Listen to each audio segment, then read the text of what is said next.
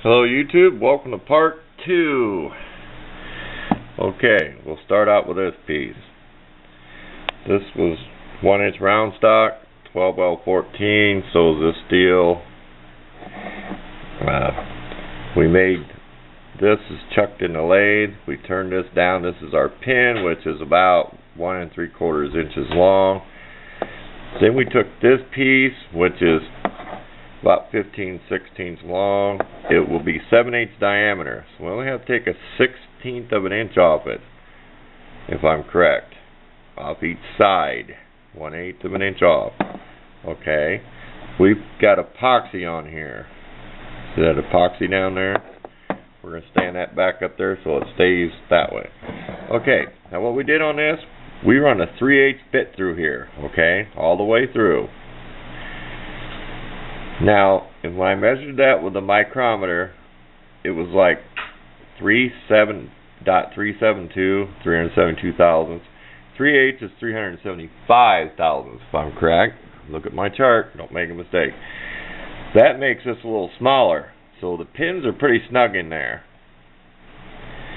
And if we have to, what we will do on one end of the pin is we'll put some punch marks on it to make it rough, so when it drives in it sticks. And we're going to try to drive it in this way. This is going to be the side that it's drove into, so it's easy to put something in there, center punch, and pound it down in there. And we took a couple pictures, and we'll have a few more pictures once this piece is turned, and when we have at least one roller in. This may be 3 parts, so we don't know how far we'll get on this part. Less talk, more work. That way we can show more of the finished product. Okay, we have this one turned. The epoxy D's on here. This was chucked in the lathe. It gave us a shoulder because our pressure was going that way and we were turning. That was the idea. And then we will cut the piece off that we don't need. So that one's done. We have one more yet to do. We'll drive this out. This epoxy comes loose pretty easy. If it doesn't, I'll put some heat to it. Part that I don't need, I'll heat this if I have to, but it will break loose pretty easy though. So we'll get that apart and on to the next part. Okay, we're going to show how we drove that out. This is how we did it. Block of wood with a hole in it. We put our center punch up here where we had our hole there for where it goes up against the tailstock in the lathe. Drove it out and didn't swallow it or nothing. It did break loose pretty easy. I can get focused here. That epoxy is not going to be that strong because it's on a slick surface. But it did take some hammering.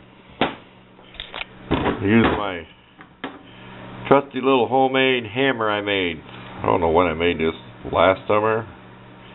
It's a hand-lock crescent wrench. It gives you a lot of nice heft to the ball peen hammer. Anyway, back to the subject. We're ready to clean this all up and do a test fit in there. Okay, excuse the lighting. Here's our first roller. We can get it to focus here. Kind of the gray background, but we might get some cardboard over here so we can see better. Okay, there's our first roller. We got it to width. We just need to drive it in there. We're not going to use grease, we're going to use oil. We don't want grease there. Grease just gathers all kinds of stuff. I may or may not paint this. This is going to be a test fit, just to make sure everything fits in it. Okay. Okay, here's our first roller. Like I said, this side is smaller than 3/8. This was a little bigger than 3/8. This was exactly 3/8 pin. The 3/8 bit was like 3,000 smaller. We mentioned that somewhere off in the video. So this side is smaller, so it has the same effect as what it had before without having a tapered pin. That's the same gap that was in there before. Clay in there. We can get this thing to hold still. I should use the tripod, but so we're just going to put oil on here. There's not a lot of clearance on this. That's how it's made. It's pretty tight fit. Let's back off here a little bit. Okay, this concludes part 2. Part 3 will be a little bit of this wheel, what we're going to do with it. We're going to maybe see if we can buy a new cutter wheel somewhere. So that's what part 3 will be. With it together, painted. This should drive out pretty easy. I'll put a center mark there. It took a little bit of pounding, but not too much. I'll try to write this down somewhere, but if I had a part, if I ever had to replace it, I'm going to remeasure it. I'm going to know what it is. Like that roller's 15/16 long, 7/8 diameter, 3/8 hole. The pin is like 1 3/4 inches long. There we go. I made that too long. Thanks for watching this part.